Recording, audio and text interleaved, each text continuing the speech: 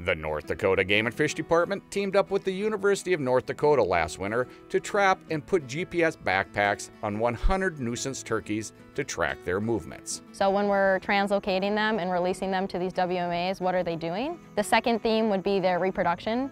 What is the reproduction of these birds here in North Dakota? Are they nesting and at what rate? Then we also have the survival component, so just what is the annual survival of these birds here in North Dakota? The department has been trapping and moving turkeys since the 90s from depredation sites to wildlife management areas.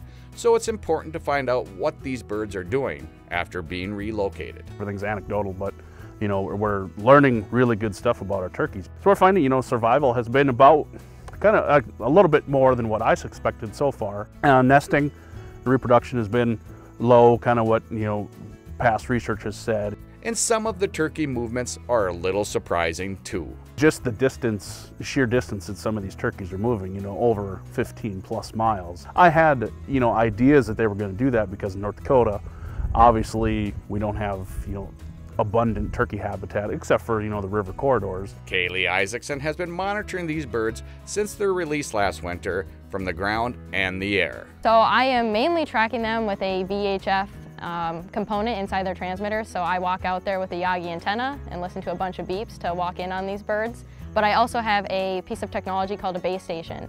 So this base station, if it's within 1 to 3 kilometers of the birds, will actually pick up their GPS coordinates. Little research has been done on turkeys in North Dakota, so the results from this project will help biologists better manage these birds into the future.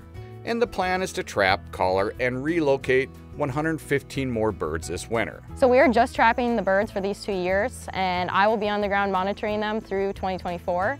This is Mike Anderson in the North Dakota Outdoors.